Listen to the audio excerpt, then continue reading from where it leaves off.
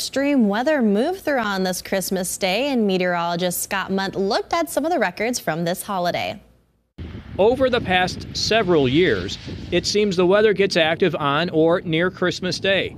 This year is no exception as a storm system moved through the upper plains, bringing plenty of moisture to KELOLAND. Some of the records for Christmas Day that will be watched include warm temperatures and moisture. For Sioux Falls, the warmest high temperature stands at 50 degrees, set in 1959, and a record warm low of 32 set in 1922. Much like this Christmas, Sioux Falls did receive rain in 2016, an inch 26 to be exact.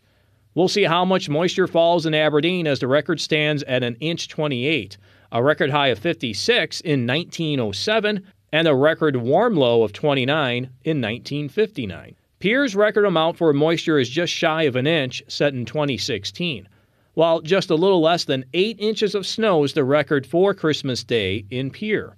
Snow fell in western South Dakota this Christmas, including Rapid City.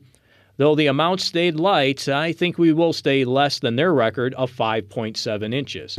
So while snow and strong wind moved through western, central, and into northeastern KELOLAND this Christmas Day, eastern KELOLAND still stayed with a wintry mix. Even with the well above average temperatures we've had in KELOLAND, with this recent storm system, the landscape has changed to a lot of white in central to northeastern South Dakota. For KELOLAND weather, I'm meteorologist Scott Munt.